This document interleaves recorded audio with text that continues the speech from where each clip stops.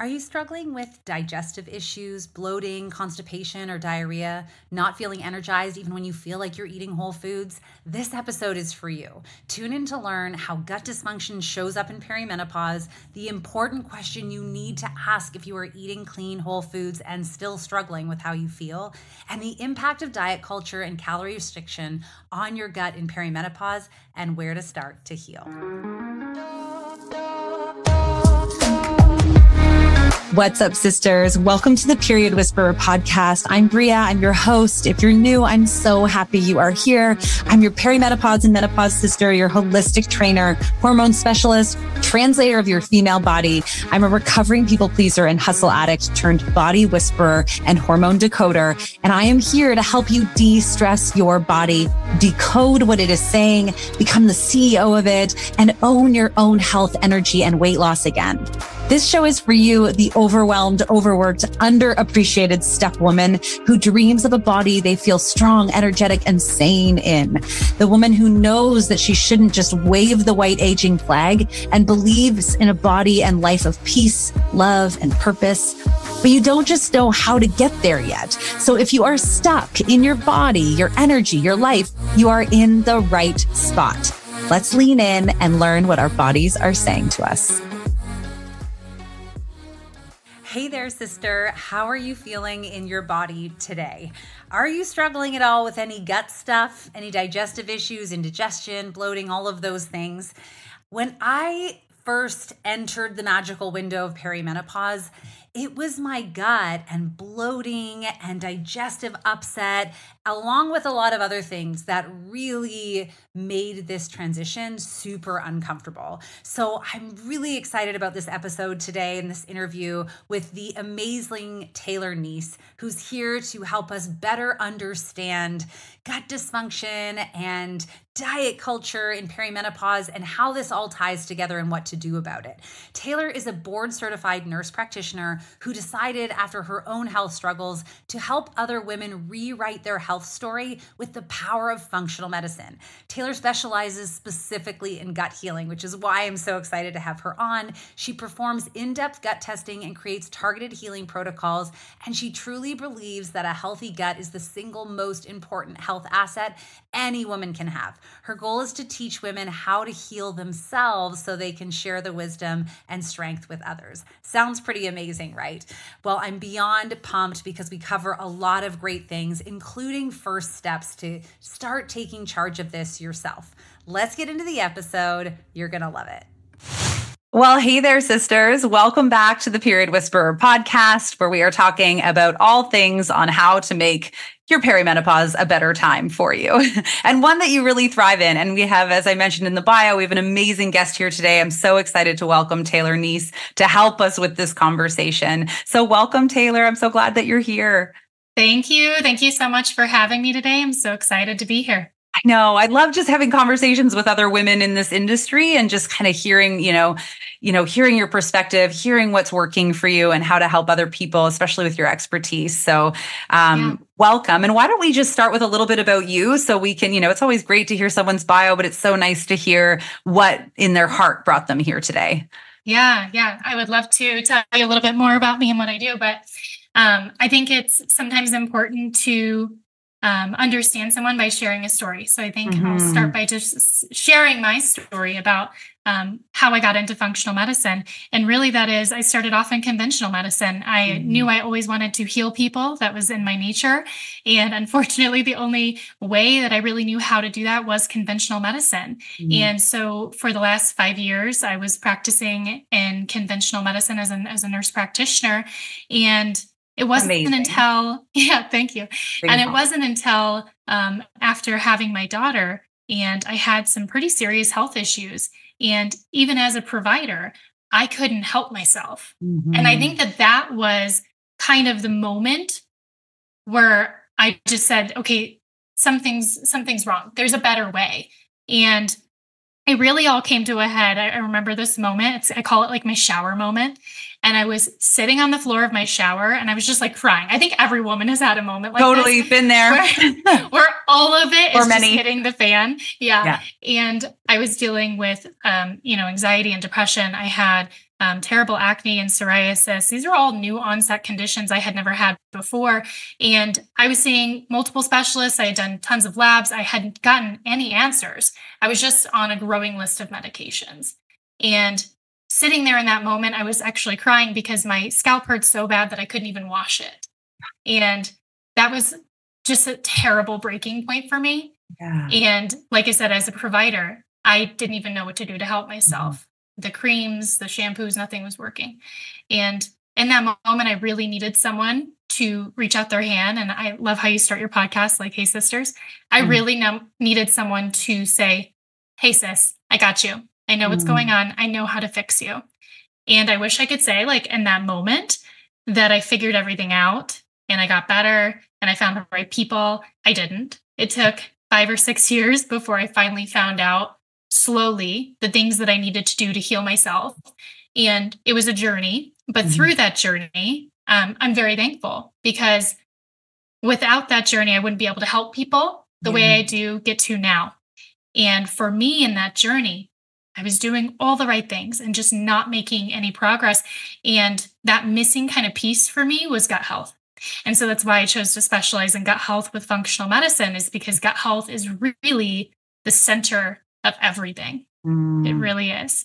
And so working with the people in this way has been amazing, because we can touch so many different systems in the body. Like I said, that was just the missing component for me. Yes. From functional practitioner to functional practitioner, I feel you on all of that, right? It's, we very quickly, we want a quick answer, but that functional piece, as we start to understand it, it's amazing how it just supports the whole wellness process. So, and I agree. It's really powerful of you to share that part. It's like when you feel like you are struggling in your area of expertise in a way, it's a real dark but eye-opening moment of like, okay, something has to change. Because if I'm in this industry and I can't help myself feel better, how on earth is someone who's not in this industry ever going to, it's a real like, woof. So I'm so grateful for how you help women and how you show up that way, because ideally even though we're all different, we want to shorten that 5 or 6 year journey, don't we, for other people? Yeah. I think that was the big component that was missing from my journey, is having a practitioner or a coach to walk me through what I needed to do. Yeah, it makes a big difference. It makes a big difference. And even just admitting that you need help, I think it makes that big difference, doesn't it? Huge. Yeah. Amazing. Okay. So let's start here, because that's so powerful to hear that. I mean, obviously everyone listening, the sisters listening to us today are going to be in this pocket of perimenopause. So 35 to 55 and even older postmenopause. So if we're going to dive into gut stuff today, how does struggles in the gut or challenges in our gut or dysbiosis in the gut, whatever we want to call it, how does that impact our hormones, especially knowing we're so sensitive during this phase of life? Yeah. Well, I think probably the first thing to talk about would be if we have problems with dysbiosis or an imbalance in our microbiome, which is, for anyone listening who doesn't understand, the little bacteria who live in our gut and do good things and bad things. When we have an imbalance of that good and bad, then we can end up with issues with absorbing our nutrients or producing the necessary hormones so that this way we can actually achieve well-being.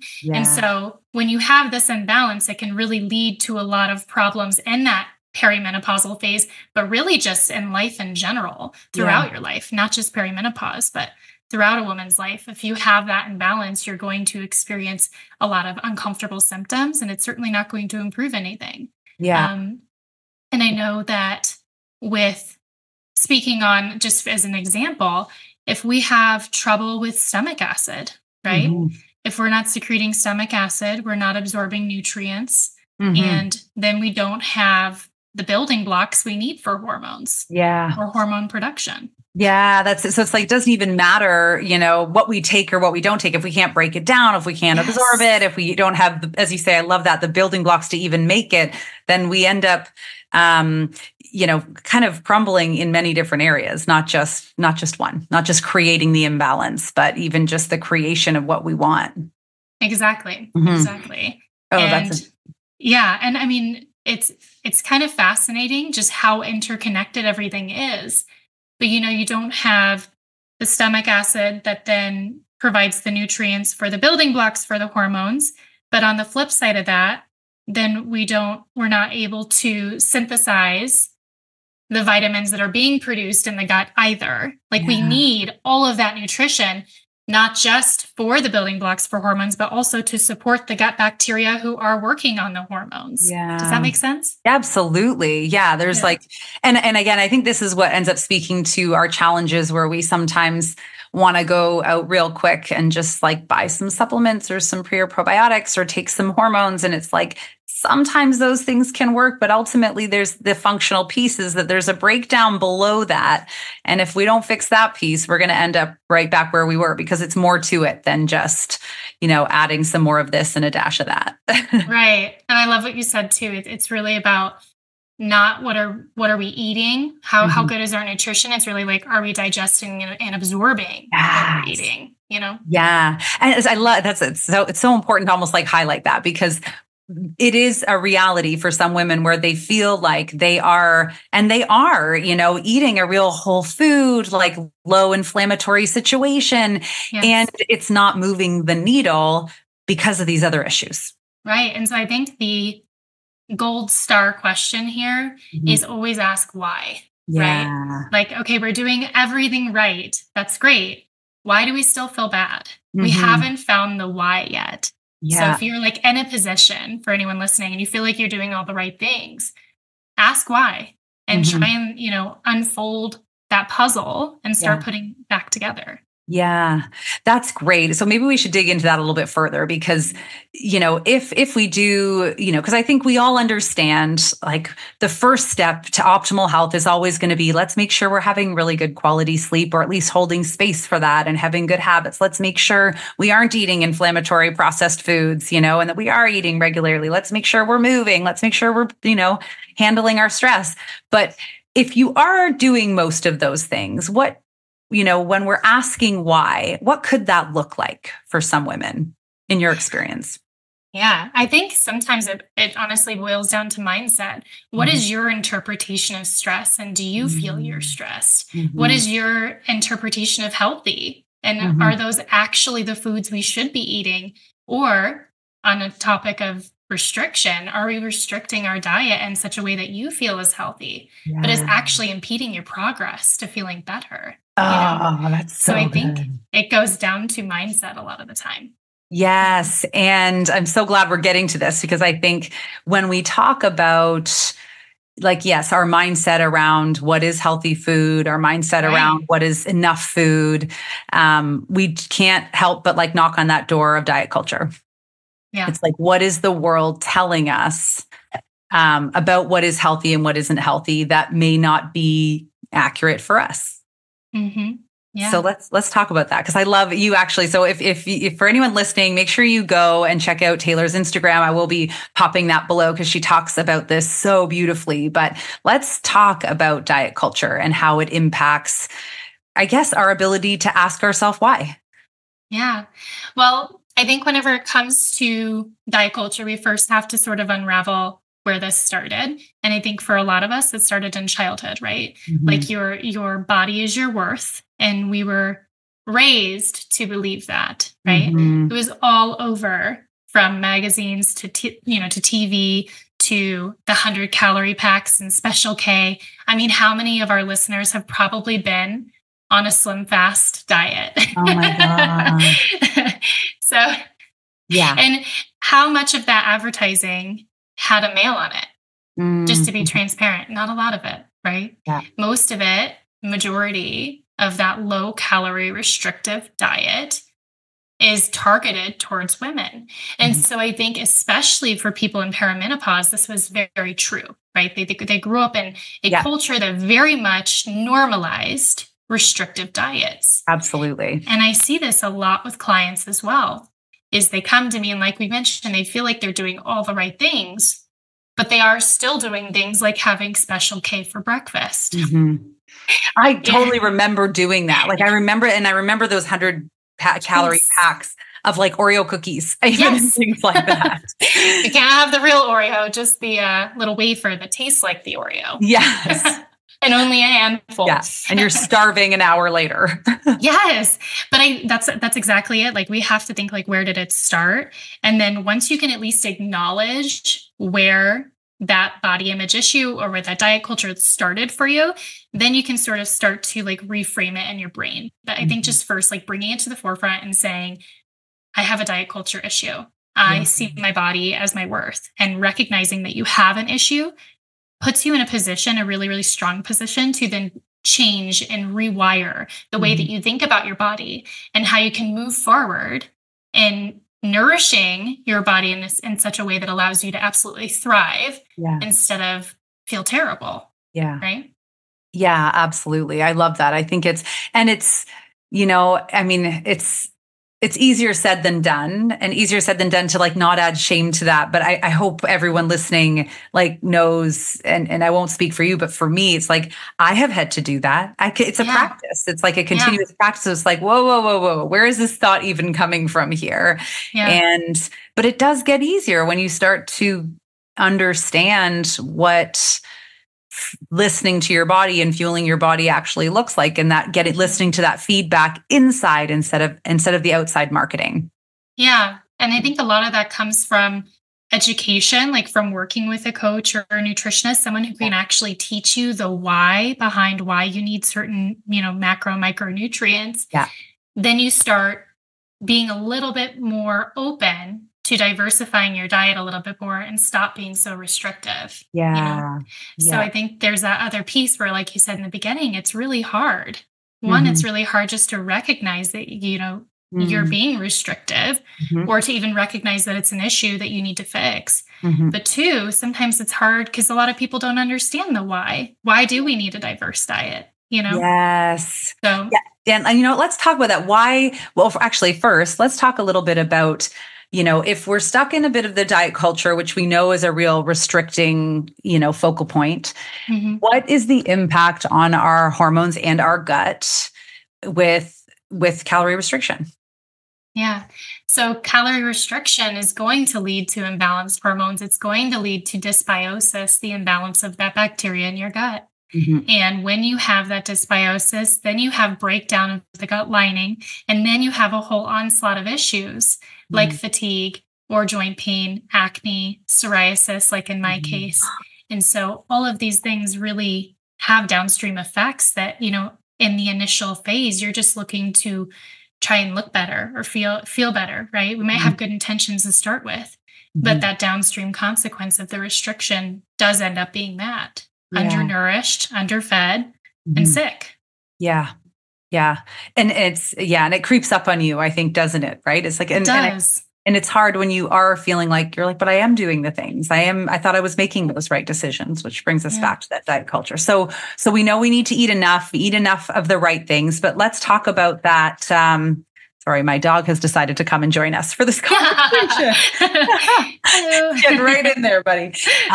Let's talk about then that diversity. So we know, obviously, okay, we need to take a look first at our views around diet culture. What is, asking ourselves why. We know we need to make sure we are eating enough. Like that's very, very important. And I think that's kind of a stepping process. So as we start to do that, what role does diversity in our food play in the health and healing and thriving of our gut? Yeah.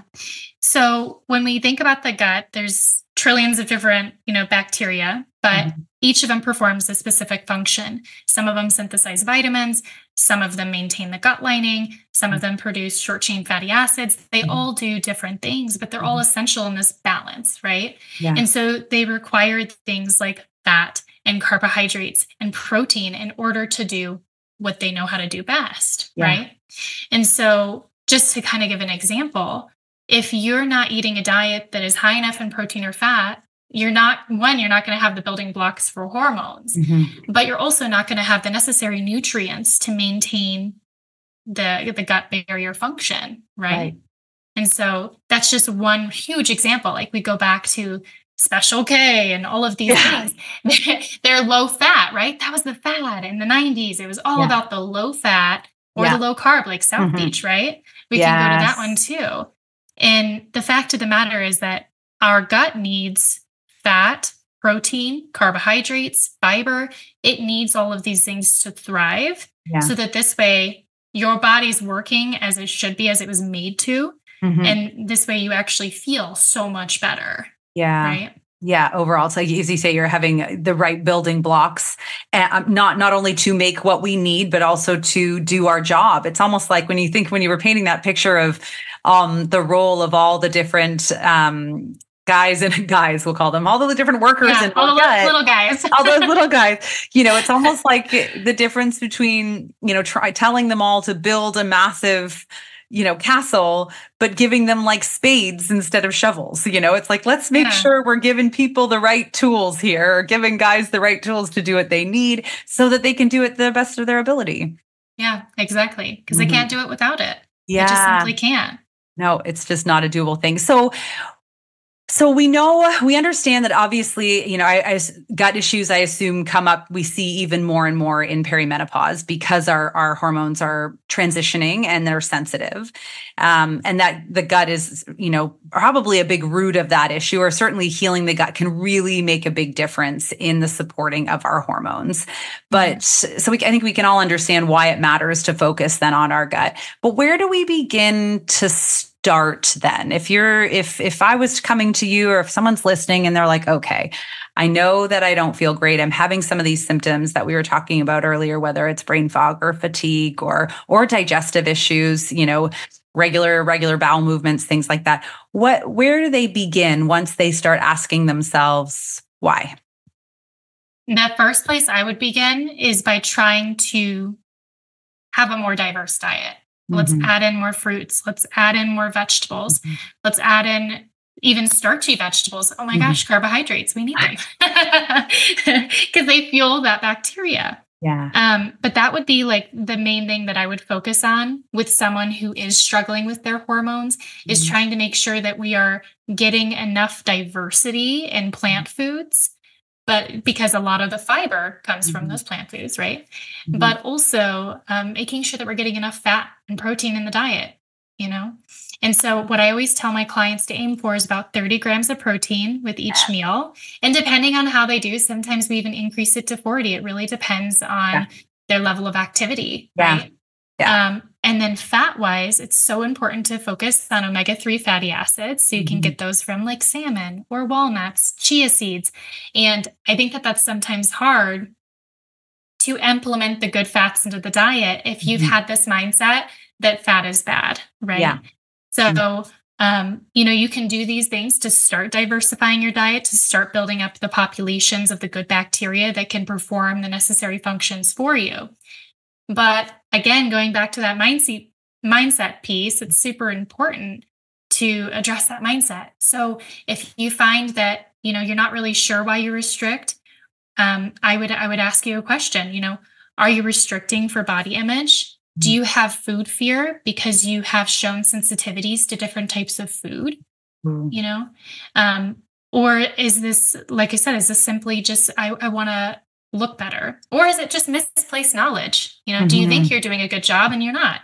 So I think, starting with that mindset piece and making a clear intention that you're going to choose to nourish your body so you can thrive.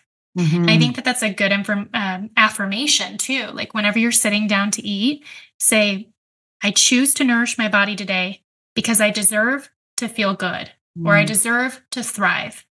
And just sort of starting to affirm with yourself that food is not the enemy.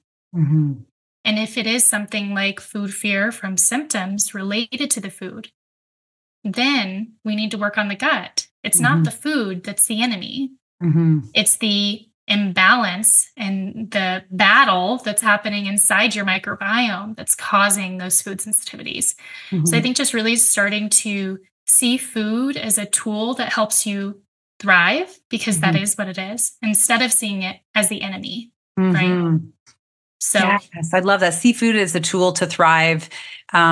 And also, yeah, because it really is so informative, right? When we pay attention and we try something and it gives us clean energy for several hours after, then like it's a win. If it doesn't, not a win. It is so beautiful too, to help someone find a breakfast that is well balanced with fat and protein and fiber, and have them eat it and structure it in a way that balances their blood sugar. And then just watch them like fly with energy for 4 hours. And they're like, wow, I feel amazing. Yeah.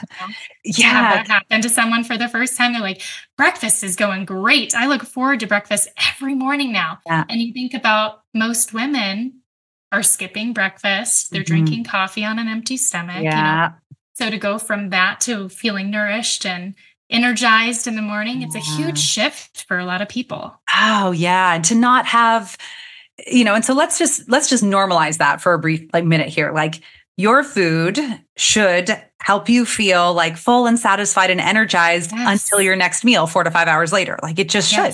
And if it's not, there's nothing wrong with you, but there are opportunities, like choose, let's start to work on it and choose differently. Yeah. Make the intentional decision to start finding better ways to nourish yourself. Yeah. When you said, so when we were talking about, if you're starting to do these things and you're still having issues, and so we can often assume at that point there is a dysbiosis. Yeah. In your opinion, is that the time where we definitely want to reach out and get a coach? 100%. Yeah. If you find that a lot of your food fear is more related to symptoms that you're experiencing, because you might be listening and say, Taylor, I know avocado is a great fat and I really want to eat it, but I can't because I get a horrible stomach ache.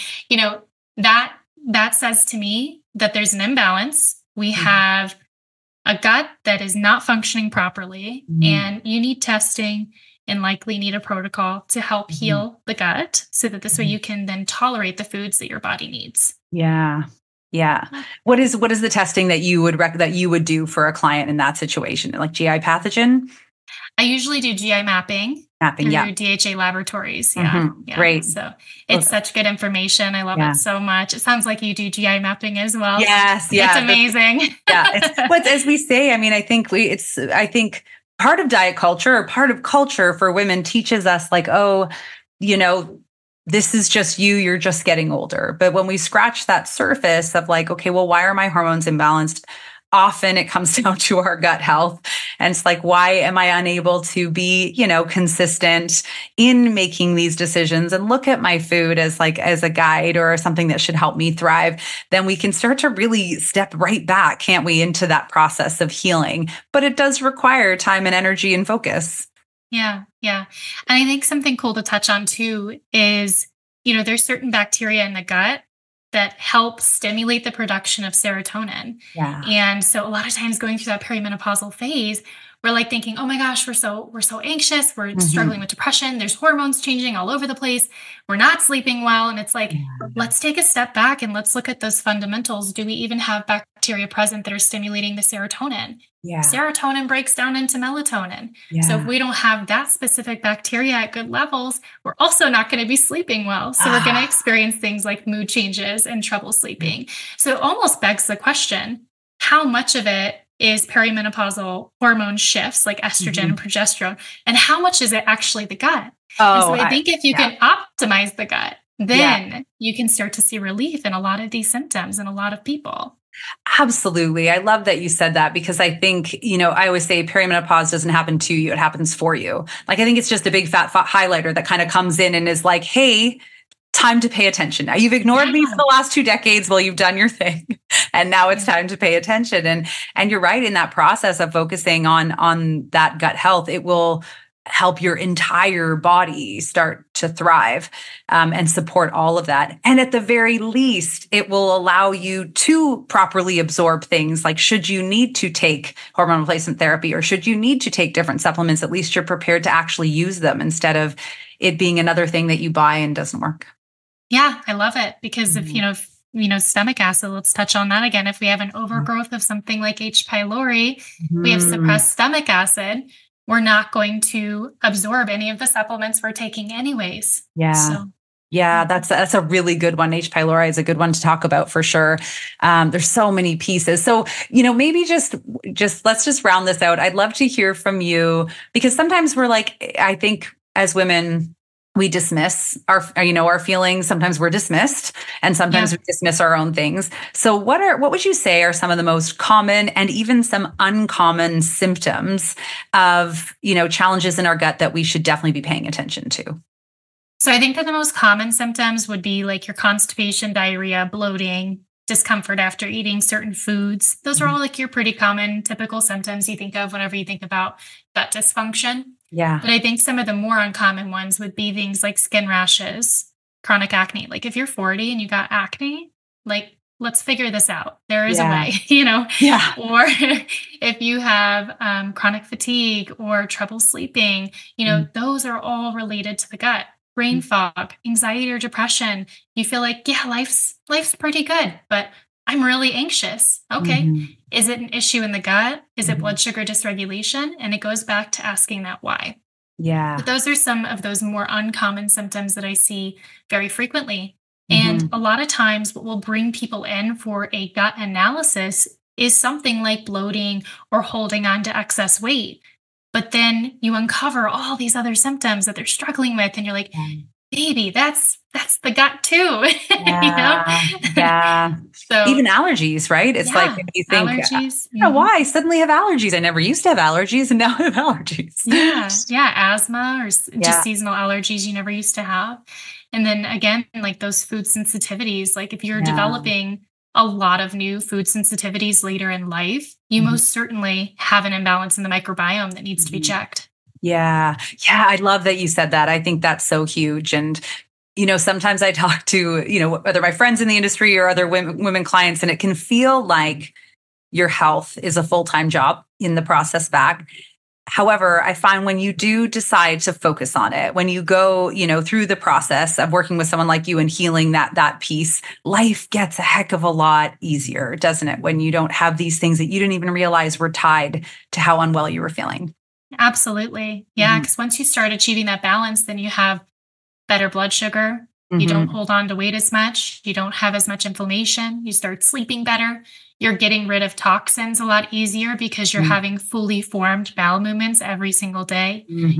All of these things are so important. Yeah. And I think that it's really easy, like you said, to put it to the wayside because we're so busy. We're so busy with life and trying to meet everyone's expectations that sometimes it does take that perimenopausal phase to kind of push us to look at what's going on with our bodies and start taking action.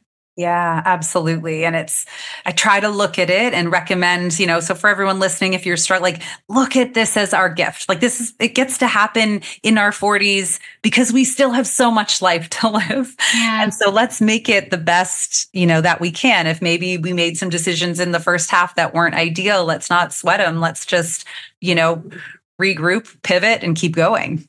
I love that. That. Your body's symptoms are the way that your body speaks to you. Yes. Yeah. So listening to those whispers of your body. So if you are here, if you're listening, if you're, experiencing any of those symptoms that Taylor talked about, I think, we know, you'll know in your gut, pun intended, that it's time. Yeah. It's time.